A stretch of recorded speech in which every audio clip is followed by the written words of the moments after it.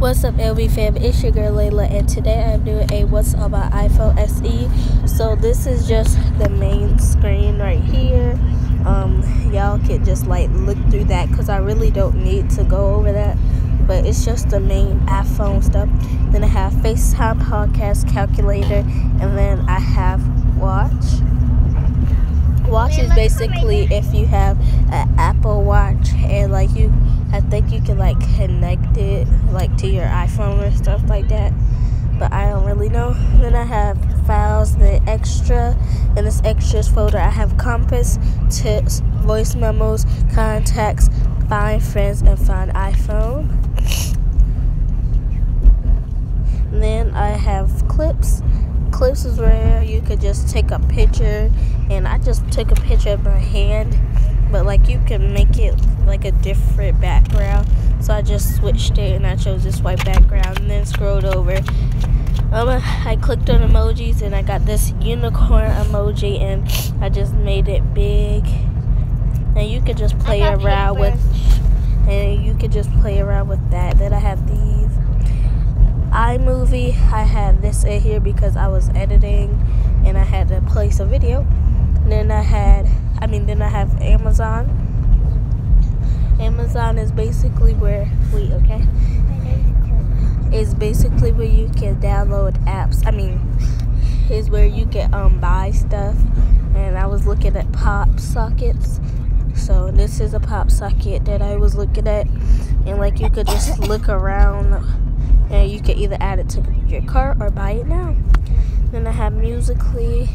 Musically is basically where you can lip sync or dance to a song of your choice. Fonto is where you make the background of the intro of your video and stuff like that, so you do what you want with that.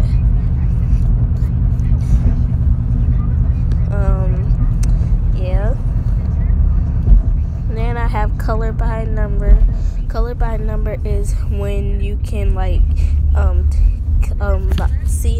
get a picture, but if it has a star or something on it, you can't do that one. And what I do is scroll big in it, and then whatever number I see, I click on that number, and then I just start coloring that.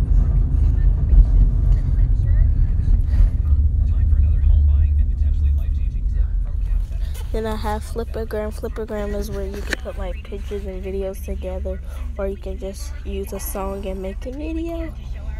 And here are some videos that people made. Then I have YouTube Studios. YouTube Studio is where you can look at all your videos, the subscribers you have, the comments, all of that stuff. Then I have GIF or GIF.